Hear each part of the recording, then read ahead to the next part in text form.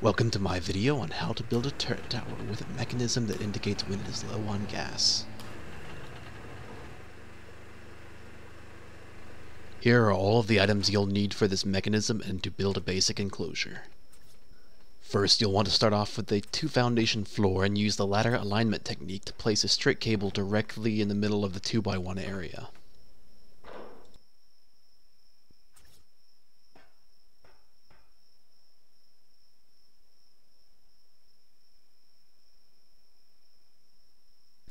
Next, you'll need to place the inclined cable on one end of the straight cable and facing inward.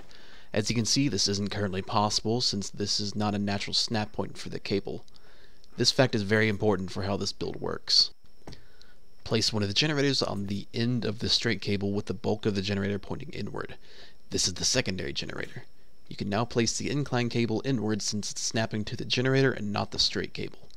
Add an electrical outlet on the end of the incline and a vertical cable on the other end of the straight cable. Finally, place the other generator so you have this weird double-ended generator. This is the primary generator. Place the omnidirectional lamp next to the generator and color it. Make sure you enable unpowered auto activation on the generators or this build will not work as intended. Add some gas, turn the lamp on, and the indicator light mechanic is now complete.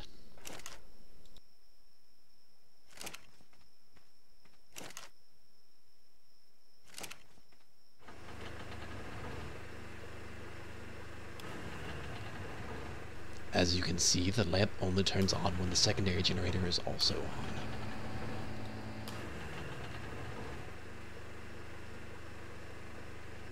I'll spend the rest of this video building my preferred enclosure and tower, though you can build your enclosure and tower however you like. However, there are a few things you need to know. First, your electrical cables must always be powered from the vertical cable, though you can extend it further up like I do later in this video. Second, if you place your turrets too far down, then they'll try to be powered by the electrical outlet on the incline cable. You do not want this. The incline cable is on a circuit connected only to the secondary generator and not the primary, so it won't be powered unless the secondary generator is running.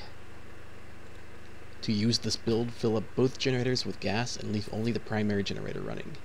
When gas in the first generator runs out, the secondary generator kicks on and activates the lamp. After you've refueled them, make sure only the primary generator is running. For my next video, I'll be doing a tutorial on advanced wiring like the circuit I used in this video.